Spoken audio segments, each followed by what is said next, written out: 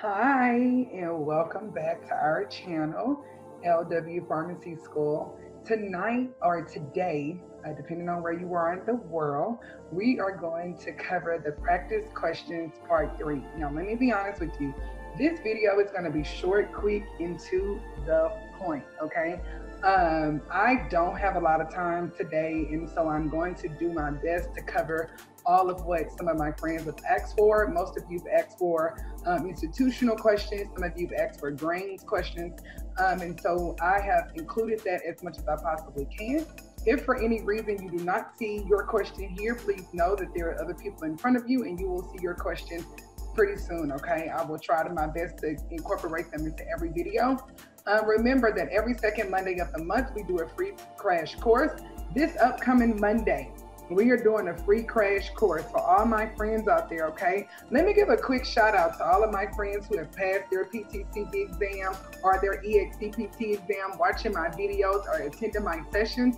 Kudos and congratulations to you. You've just embarked upon a new part, a new journey in your life, and I wish you the very best. All of us at LW Pharmacy School are so proud of you, and we know that you will do well in your new setting, okay? If we have helped you on this page, please like, subscribe to our channel, ring the bell for notifications, because we want you to stay up to date as we continue to upload information every Wednesday to help you all. So next Monday at 7 p.m. Central Standard Time, we will host a live lesson.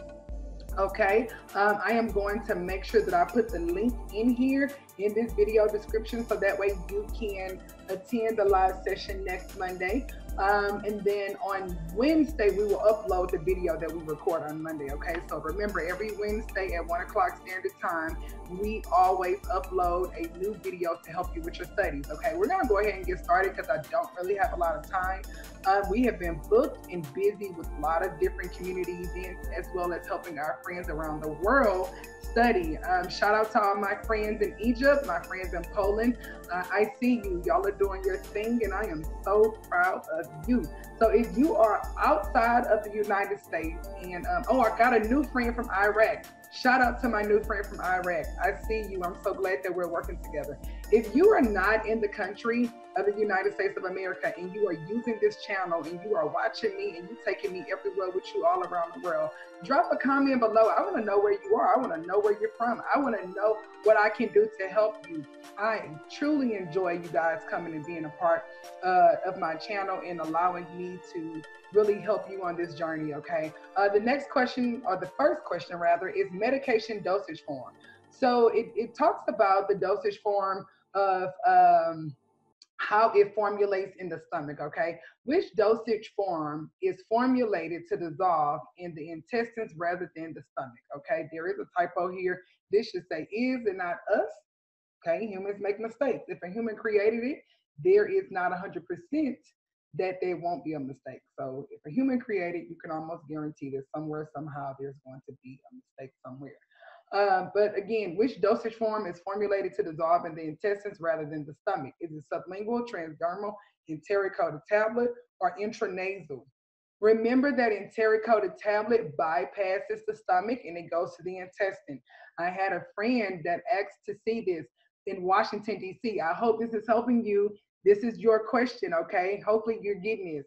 But remember, it is always the enteric-coated tablet that is going to bypass the stomach and go into the intestines, okay?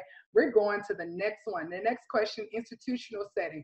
Shout out to my friend in San Antonio, Texas, who wanted this question. Big state of Texas, great state of Texas. I'm in Texas, so I love it. Which non-governmental agency is responsible for the accreditation of institutional settings? Which non-governmental agency is responsible for the accreditation of institutional settings? Is it AMA, ASHP, JCAHO, or APHA? Okay, the answer is Joint Commission. The Joint Commission on Accreditations of Healthcare Organization is responsible for institutional settings accreditation, okay? It is not responsible for community or retail setting, okay? But it is responsible for the accreditation of hospitals. So institutional setting would be a hospital, that could be an ambulatory facility, that could be a rehabilitation facility, any place where a person can live or not live, but maybe be a patient where they are actually checked in. Not like a hotel, no, but it's going to be where they can actually, be checked into the hospital. So remember, people can have an overnight stay at the hospital. People can have an overnight stay at therapy, right? At rehabilitation places, right? So that's what this is about. This isn't about community or retail. This is about institutional where patients are in. So you see institutional in. Okay. So when you think about institutional, it's any facility where a patient can spend the night, live or stay overnight, right? Or stay for a long period of time. So again, this is not a group home. They do not certify or accreditate group homes or anything like that. But it's going to be more so home health. It will also be any type of ambulatory, facility, rehabilitations, hospital, that sort of thing. This shouldn't be too hard for you all to remember. Dose calculations. Digoxin is available in a concentration of zero point 0.1 milligrams per ml. How many milliliters are required to administer a 75 microgram dose? Our answer choices to the left, okay? Now, the first thing you always want to remember that whenever you don't see a number in front of an ml, that you automatically assume that that number is 1, 1, 1, 1, 1, 1, 1, okay? You always put the 1 right in front of there. So I've done that here, right? Oh, where's my mouse? Oh, let's see. Oh, sorry guys, my mouse isn't on. Here it is, and now it is flipping through my slides. There it is. So 0.1 milligram per 1 ml equals 75 micrograms per x ml. What, Lindsay? You got micrograms and milligrams? Yes, we do. Okay, and I'm going to show you how you're going to do this.